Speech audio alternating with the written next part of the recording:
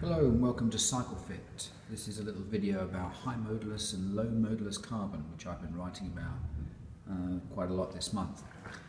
So we have two samples here, both provided by BMC. One is a low modulus carbon, and as you can see it's quite thick. It's actually quite heavy as well. And this sample is a high modulus sample, which is quite light and very, very thin.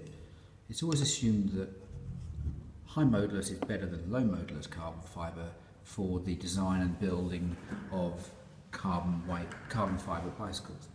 But in fact both are needed. So if we press down on both samples here, you can see quite clearly as I press down here, the low modulus will absorb and deform very quickly, and the high modulus is deforming much less and is much stiffer.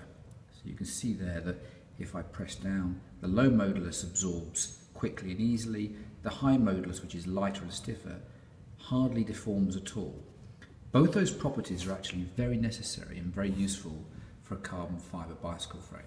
You need both the absorbent nature of the low modulus carbon and the stiffness of the high modulus. And in fact, the high modulus sample is actually, although it's stiffer, a little bit more brittle than the low modulus, which is very, very bendy and very, very soft. Both those properties are necessary to incorporate into a very highly innovated carbon fibre frame, low modulus and high modulus.